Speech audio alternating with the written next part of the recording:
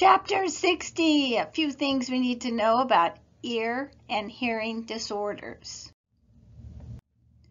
So, occasionally foreign bodies can get into our external ear canal.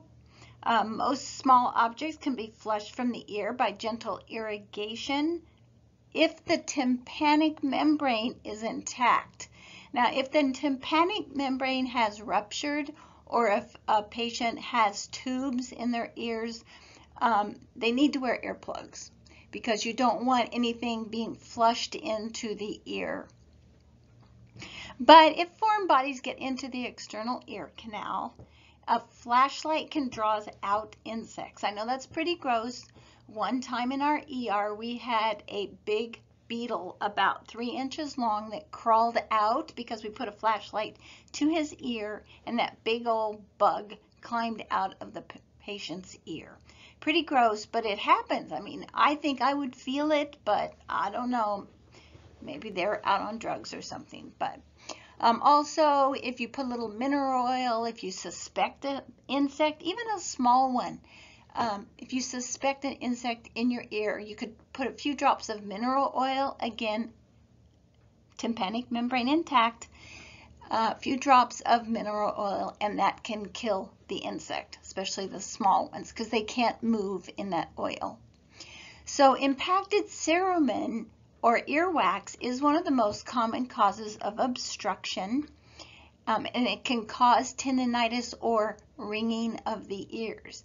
Good thing to know, that word, ringing of the ears. In fact, at the beginning of this chapter, there's several key terms that are important that we're going to be going over, but I want you to take note of the tendinitis, which is ringing in the ears, the ototoxicity, presbycusis, tympanic membrane I just mentioned, and vertigo. Those are several things that are going to be popping up in our ear disorders. So the nursing care for impacted cerumen or earwax would be some eardrops to soften the cerumen. Now your physician can order those eardrops. There are some over the counter. They usually have to be held about 20 minutes to soften that cerumen, and then hopefully you can just irrigate that wax out. Doesn't always work the first time. Might have to do it a couple times. Next thing is infection and inflammation. So we've probably heard of external otitis or swimmer's ear. That's an infection or inflammation of the lining of the external canal. It could be due to cleaning or scratching your ear with sharp objects, even a Q-tip. My mom used to take a hairpin. I think I had mentioned that in the chapters earlier. Signs and symptoms of the otitis external would be pain when the auricle, which is the top of the ear, is pulled on. Medical treatment can be corticosteroid drops. Always remember throughout all of our chapters what we've talked about steroids. They're anti-inflammatory.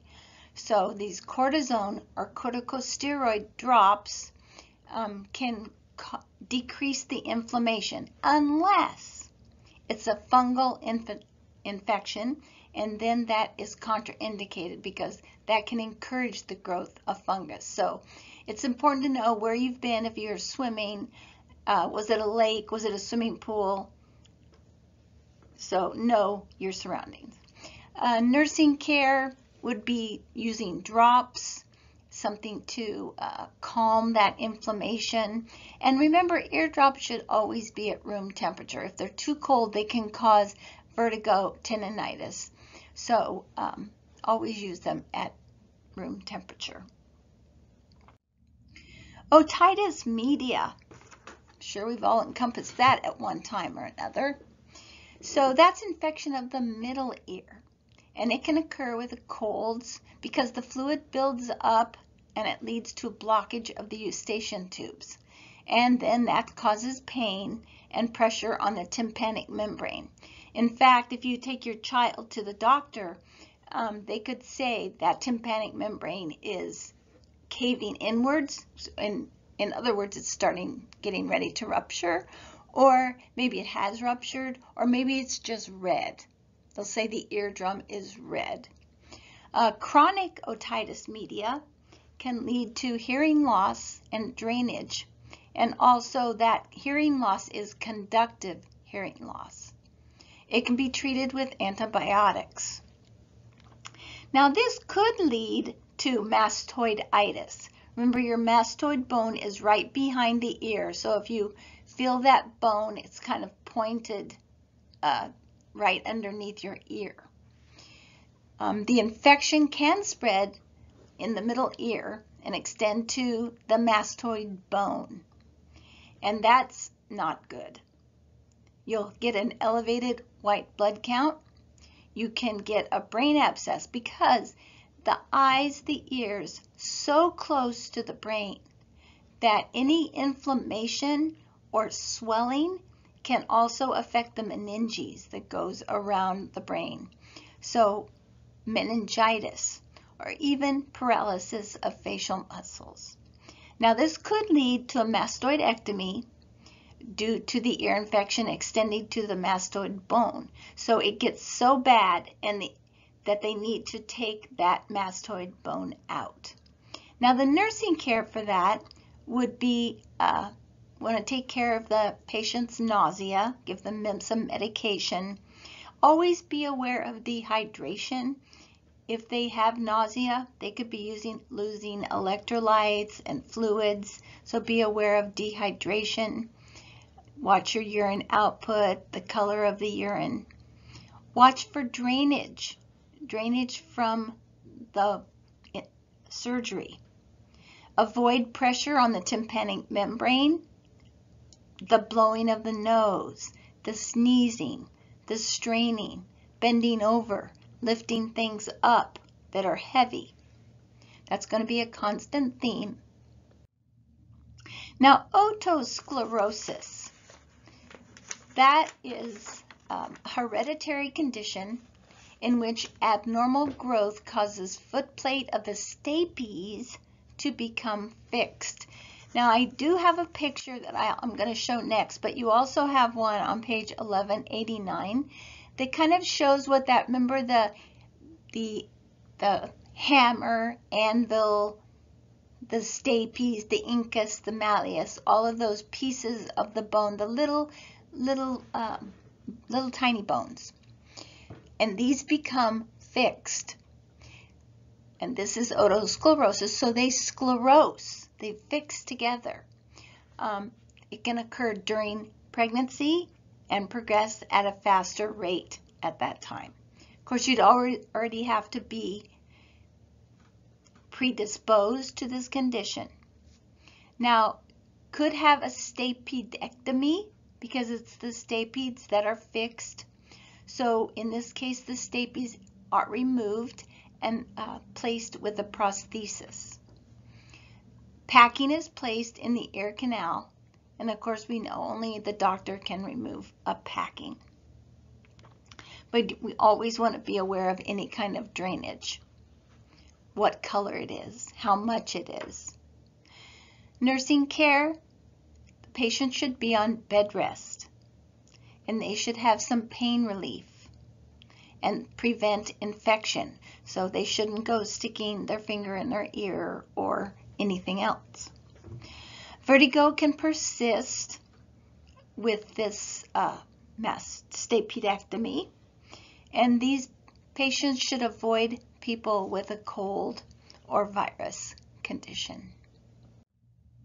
So here's your picture of the otosclerosis before and after the stapedectomy. You can see how it's fixed there. And then we have labyrinthitis. That is the inflammation of the labyrinth of the ear. It may be acute or chronic. It can follow upper respiratory infections, acute otitis media, pneumonia, or influenza. It can be affected by some drugs. It's an inner ear infection that usually follows an upper respiratory infection, ear infection, or ear surgery. The effects can destroy the labyrinth and cochlea, causing permanent deafness. So the signs and symptoms, again, follows an upper respiratory infection. The patient may experience vertigo, nausea, vomiting, a headache, and some hearing loss. Medical treatment, antiemetics, because it's going to make the patient feel nauseous. Antibiotics if there is an infection. Nursing care, you want to be aware because of the vomiting, are they dehydrated? And we're going to check that with skin turgor, mucous membranes. We're going to check their urine, what color is it? We want our patients to be safe because if this causes dizziness, we want to help them out of bed, be sure that they're getting what they need without getting out of bed and losing their balance and falling. Now, this is a big one, Meniere's disease. So Meniere's disease is a disorder of the labyrinth. A lot of people have it. 2 million Americans are thought to have attacks of Meniere's disease. The onset's usually between 30 and 60 years old. It usually only affects one ear.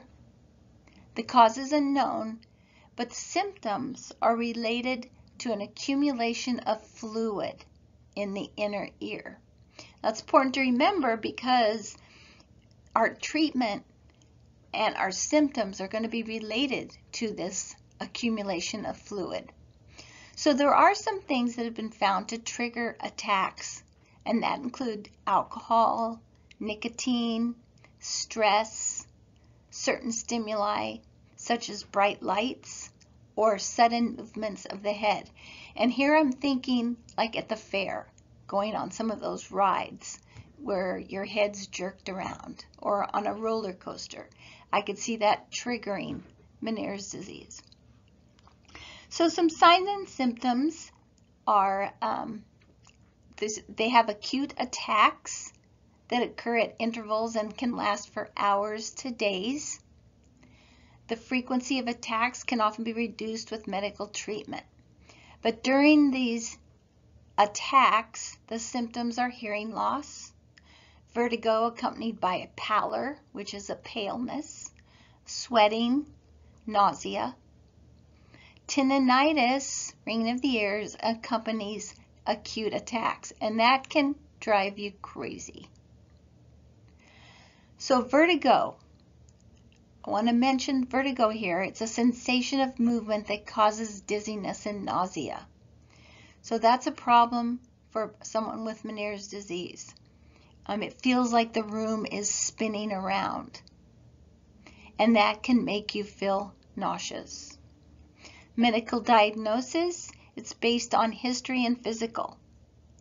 And have they had hearing loss or any balance problems? When does it come on? When do they have symptoms? Are they doing anything when it occurs? There's also some other tests to detect any neurologic, allergic, or endocrine disorders that may be attached to that. Medical treatment, Valium, because if it is related to stress, Valium could be a treatment. Diuretics, if it's an accumulation of fluid. Any drugs to help vertigo like meclizine or scopolamine. A low sodium diet. Now, why do I mention diet here? Low sodium. We know water follows salt. So, sodium is not going to attract salt. It's not going to attract, it's not going to attract fluid. So if they stay on a low sodium diet, hopefully the fluid will be less. Diuretics increase the length of time between attacks. Surgical treatments only advised when other measures have failed. But what's the nursing care? Safety is a concern for these patients. My sister-in-law had Meniere's disease. She would go into the room days and a week at a time when she'd have an attack. It would need to be dark in there, very quiet. She couldn't have movement. So safety is a concern because they do have vertigo. They do feel dizzy, like the room is spinning around. And when they open their eyes, it doesn't help. It doesn't help with their eyes closed or open. It still feels like everything's moving around. And that movement can trigger vomiting. So dehydration can also be a problem.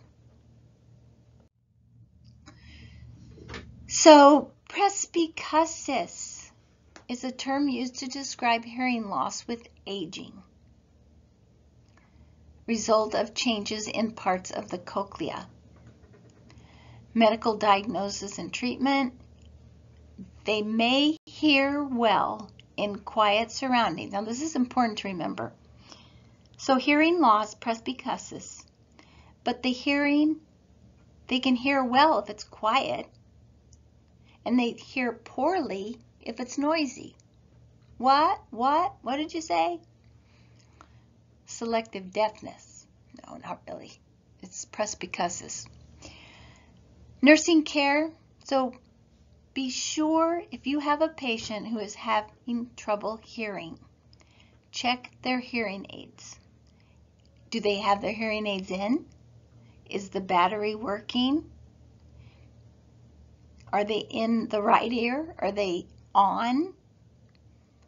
Also, the other thing you need to do is practice good listening skills.